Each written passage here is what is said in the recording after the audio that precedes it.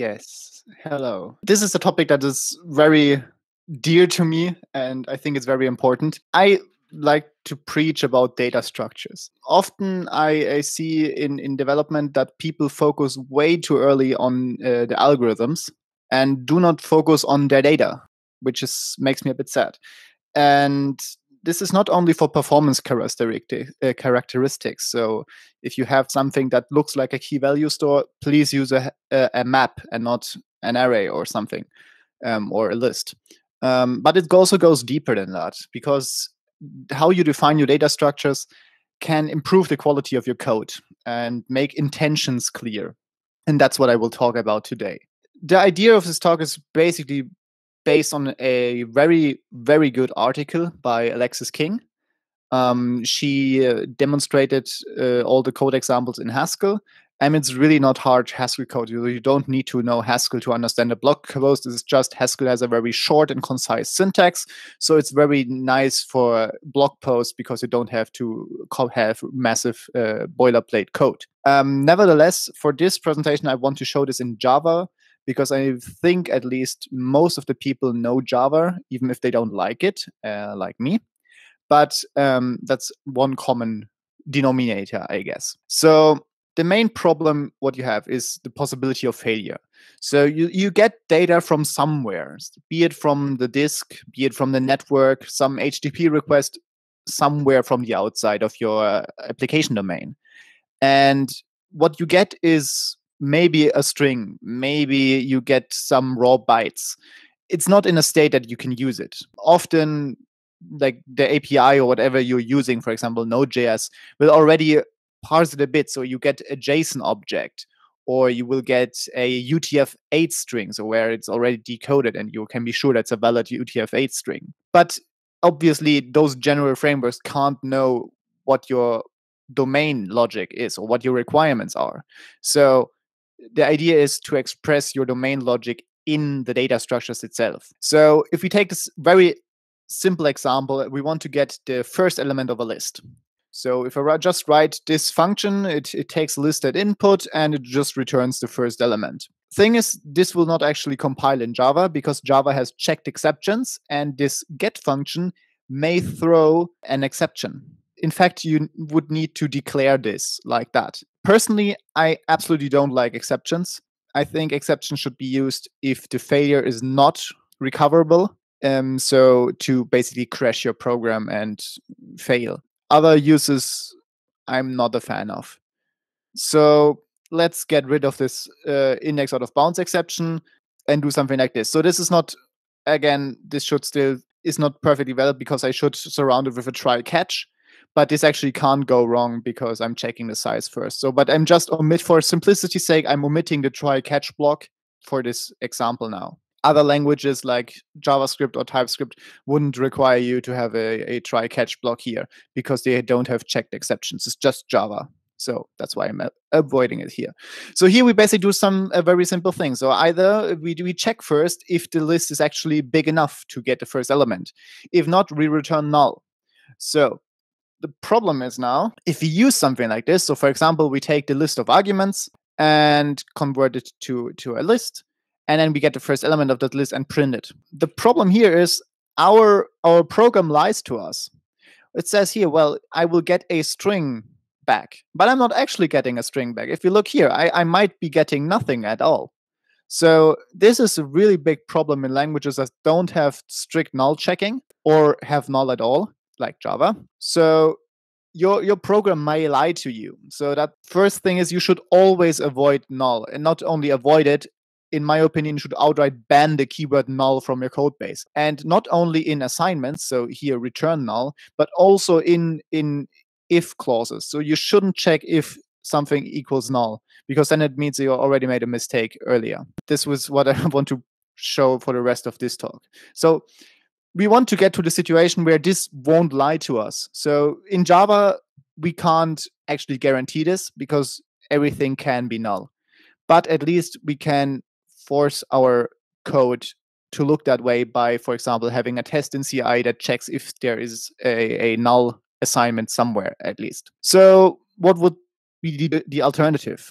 We could use Java's optional type, and this type is basically available in all languages. You can write it very easily yourself. It's either it is that thing or it is nothing. So this way we can check, oh, if the size is bigger than 0, well, then we have something. Otherwise, this is empty. This looks very similar to the original code with null, but the important difference is that now our types don't lie. So we don't get a string here. We might get a string here. And this is the important difference. This makes, from a code readability, I don't need to look into this function to know if this can return null. No, I know it will return null, or the equivalent, nothing, because this is now optional string. The type tells me that this might fail. So then I need to capture the failure state and print it. So this is already better. We now have the failure state explicit, but it's still not perfect. The problem is that we are pushing our failures downstream. So if head fails, we push it to the callee. So here we push it downstream. So under that headline, here we need to handle the failure. The problem is at that point, we might not have the context needed to properly handle this. So for example, if this came from a request, we want to reply with bad request like HTTP 400. If this came from a user input, we might want to present a nice thing. Yeah, you mistyped something, please go again, or something. Like down here, we might not have that context. So we want to push our failure upstream, already at this first stage, so before the call to head. Here we want to already see it, because here we know, oh, this came from this list of arguments. So then we can say the print out, hey, use the CLI somewhat different. So this is the ideal thing. You want to push your failures upstream to get use of all that context you have available there. So how we can do this? We define a new type for this. This is a basic class, and we call it Nonempty. And the basic idea is we make this failure case unrepresentable. So here the failure case is that we have an empty list. This is not possible because now we have one element always here. So this is the first element and this is the last. So this might be empty, but we still have the first element. You might, of course, implement some interfaces to make it nicer to work with, but it's just not relevant for us. The important thing is we need an abstraction boundary. So this non-empty thing, this can't be created without having at least one element, because how it's defined. But later we'll show you examples where this is not the case. So it's good design to make this constructor private. So only static methods on this non-empty class can create this. Again, I will come back to the advantages later. So this static method is basically what you would expect. We return, again, we can't be sure that the list you pass in is actually non-empty. So this has to be optional. But after that, once we have a non-empty list, we can always just return the first element. Like that's not a failure case anymore, because we did the validation already earlier. And not only validated we explicitly created a new data structure that captures the essence of this assumption, like the assumption that the list is not empty.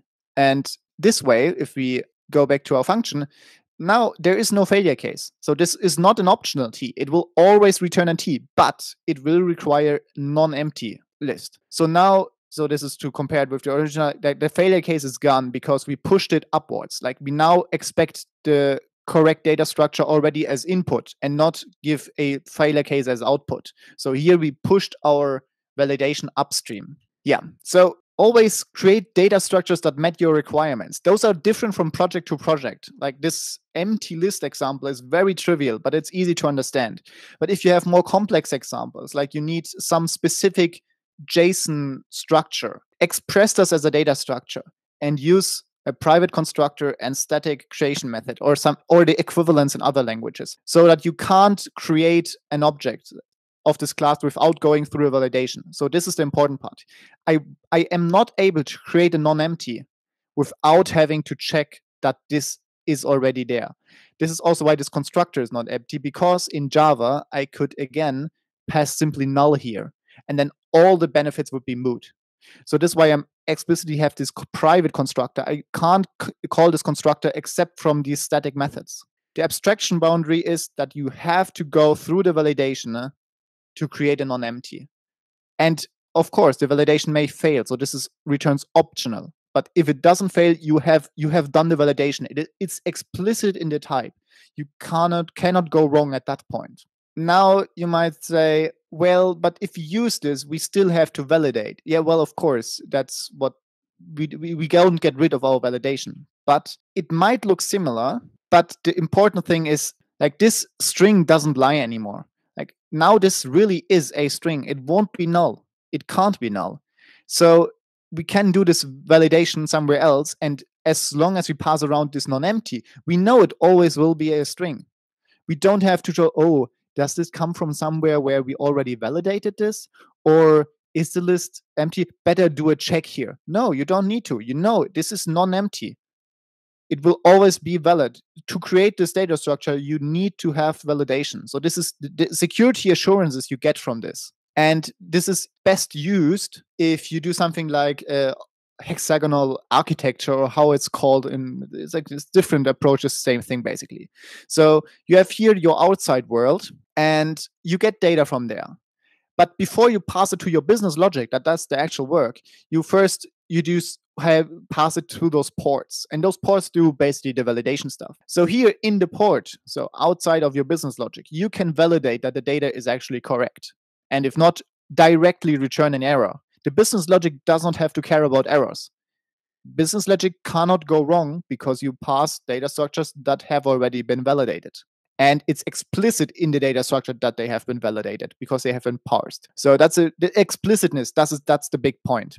In the business logic, you then only deal with the simple parts. You get a string out of it. You never have to deal with this. You might ask, wait, I could also just check, well, if the list is bigger than 0 in the port, and then in the business logic, I just get the first element. This has several issues. The first thing is, don't, like, in the business logic, you can't be sure that this has happened. Like, if there is a typo here, this is somewhere in the port. You might have multiple sources of data. You can't be sure. So basically, with this non-empty type, you centralize the code that validates your data about this one particular instance. So the business logic can say, okay, I need this to be validated. And then to actually call the business logic, you have to validate and pass the right time. You can't forget anything. And again, this is just a simple Boolean. And that's where I come into this. It's called Boolean blindness. A Boolean only tells you true or false. There's no information attached to that true or false. Like, after this if clause, you don't know if this was true because the list was bigger than that, or if you did more validation. It's just true. So in contrast, if you have optional of a refined data structure, it is obvious that this might have been an optional of a data structure implies that this is how the data was validated. Like, there's more information there than just true or false. It's either there is validated data or there's nothing. And that's the core of what I'm trying to get off.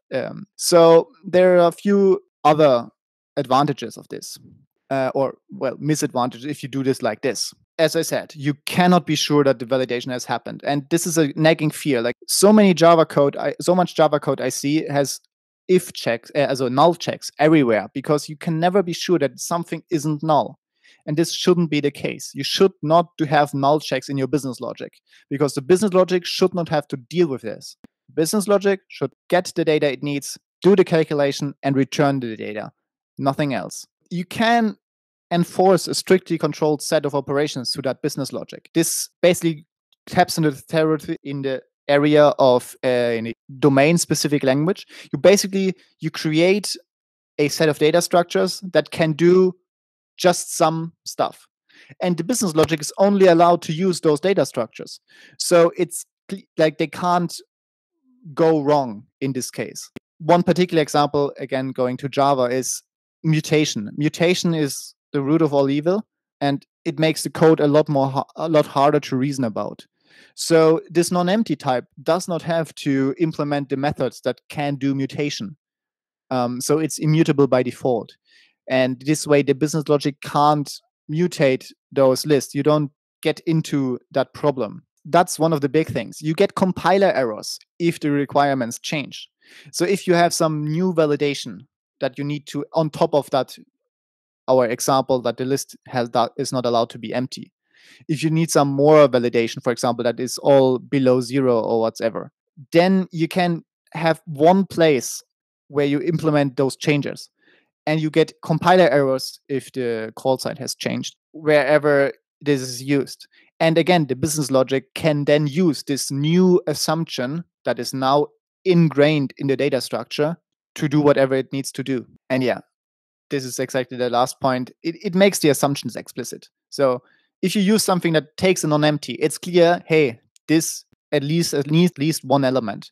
You can have other data structures or other classes that represent other ideas. So you make explicitly, hey, this business logic needs some data, more than one, some configuration that is well formed, and some other things, and then it does something with it. So the assumptions are explicit, and you don't need to guess or don't need to know the code base to get those assumptions. This is also very good for onboarding new people, because they can look at the code and don't need to search through all the layers. They can go to the business logic at the moment, and they don't need to understand the ports. They don't need to understand the validation. They only need to get into the business logic first, which is usually the interesting part.